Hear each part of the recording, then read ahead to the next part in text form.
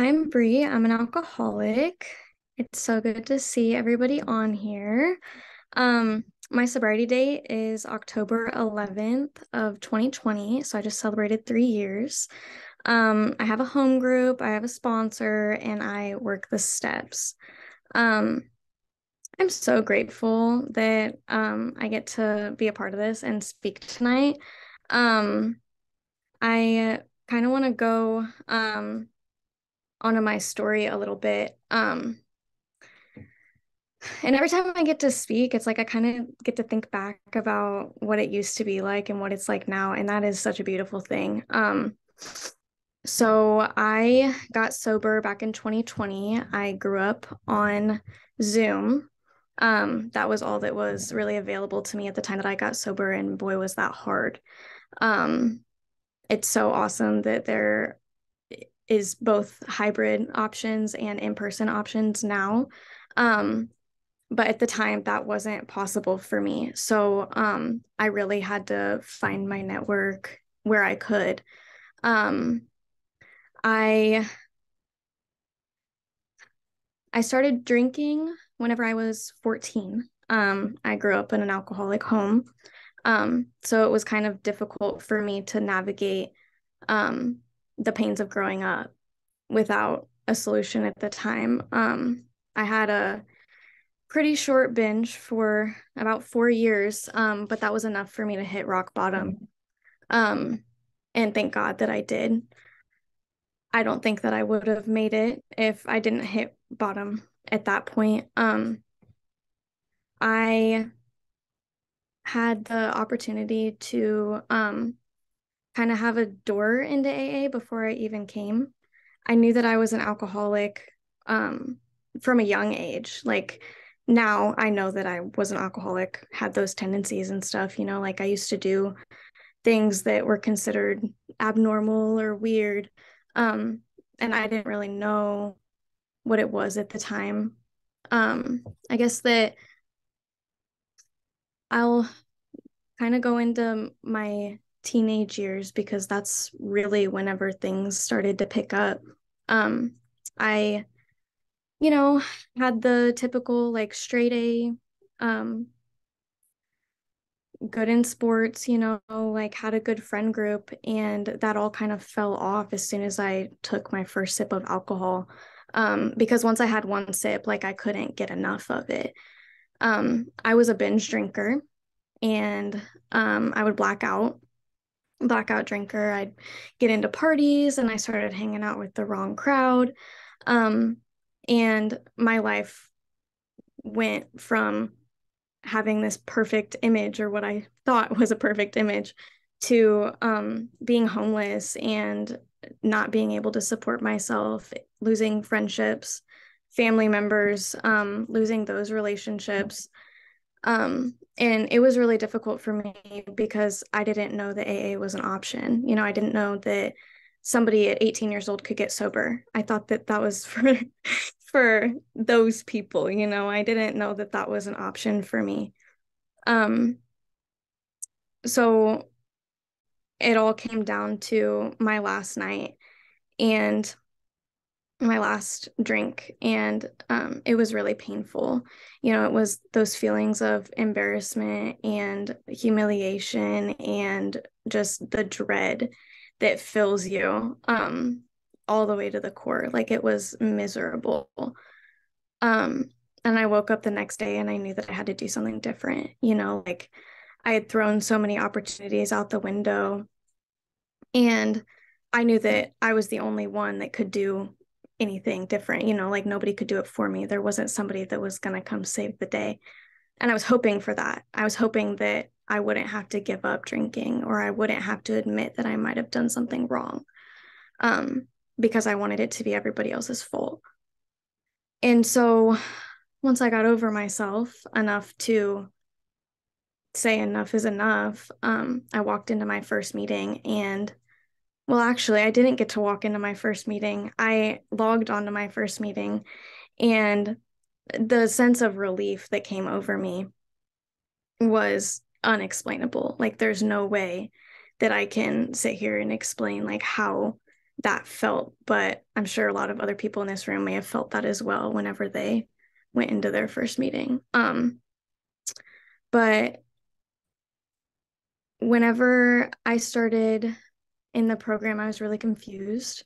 I didn't know what was going on. I didn't know what was wrong with me. I just knew that I had a problem. I got with some pretty cool ladies, and they kind of guided me through this. That's just where I started. I started in the big book. And I just took suggestions, like, okay, 90 meetings in 90 days. Like, that was difficult, but I'm like, I'll do it if that means that I'm not going to die. Because that was where I was at. Like, I was on the verge of dying. And I went through and started at step 1, the very beginning of the book, and shut my mouth long enough to listen and hear what people were telling me to do. And then it was like before I knew it, I was at 30 days, and I just blinked and it happened. And the only way that I can explain that was that I just believed that there was something that could help. There was something different that I hadn't already tried. Like I ran out of options. And time just kept going, and I just kept doing what I was told. It was like, I wasn't really paying attention to what I was doing. It was like, get on your knees and pray. Okay, I'll do it. Like I was so miserable. Start opening up to meetings, talking about what's going on. Okay, I'll do that. Call people every day. Okay, I'll do that too. Like there were a lot of suggestions, and I was just desperate for anything to fix me. And the first year of my sobriety was really difficult, navigating my childhood that I kind of lost because of all of these emotions, and then the drinking that I had picked up. Like I lost, like I didn't know what I loved to. I didn't have any hobbies or interests or anything like that. But I just knew that AA was for me. I just knew that there was something that would help. I struggled a lot in the beginning with the God idea, but I just did it anyways. Like I. Um, there's a lot of stuff that's changed since I've gotten into AA, and it is such a beautiful thing. And the one part that I didn't know that was going to happen that did happen for me was that I got to help people, like newcomers. I get to do that today. Like I get to open my arms to somebody who went through the same thing as me. And that was something that I never thought that I'd be able to do. And like I got to go to college, I got to mend relationships with my family, and I still get to do that today. I get to work on relationships. That is something that I really never thought would happen. I was stubborn in my ways, and I finally let go of old ideas, and I get to do that today. I get to go and visit people that I thought I was never going to talk to again. And right now, like my sobriety journey has been a lot of different places. I've been in the deep, dark bouts of my own mind that have kind of convinced me that maybe AA isn't right for me, or maybe I can have another drink, like I've been in that place. And I've also been in the place of it can't get much better than this, like that's just something that is a part of sobriety that I've got to experience.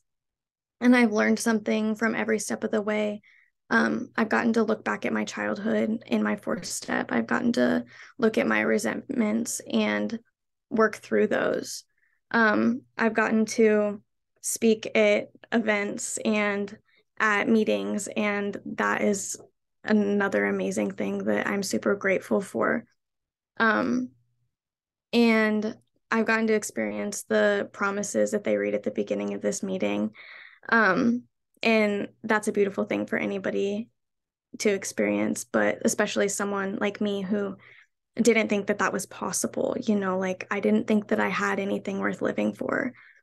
Um, Drinking does that to me. Um, I'm an alcoholic through and through, and I know that one sip won't be my last. One more will never be my last. Because I like had drank myself to oblivion the first time, and I am so grateful that I have not had to go through that again. Um, so whenever I think about all of the things that I've gotten to experience in sobriety in my story, um, the one thing that seems to be consistent is willingness. Um, Really, as long as I'm willing, then God will hold my hand and walk with me. You know, like I don't have to experience things alone.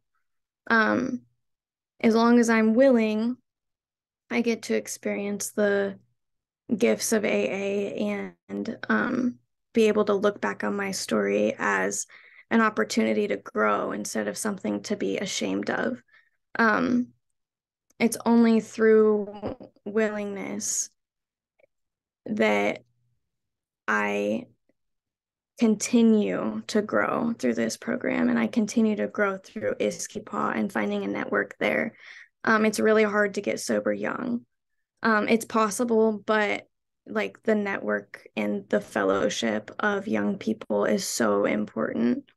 And really, I have just recently gotten a glimpse of that, being in ISCYPAA and on a committee. Like I've gotten to do some different things in sobriety, um, to expose me to more of the younger side of AA. Man, it's just such a great thing to be able to be here. And um, I really am grateful for all of the things that have happened to me, for me. Even whenever I was kicking and screaming, you know, even whenever I didn't want to do the work, I didn't want to accept help, I didn't want to walk with God and find my higher power, um, and then be able to rely on that power. Um, Willingness is that keeps me here, um, because those thoughts do come up, you know, like those um, resentments still come up. And so I think that I'm going to stop here. But that's my topic tonight is willingness. So thank you guys so much for letting me share and for listening. I appreciate all of you. Love you lots and lots.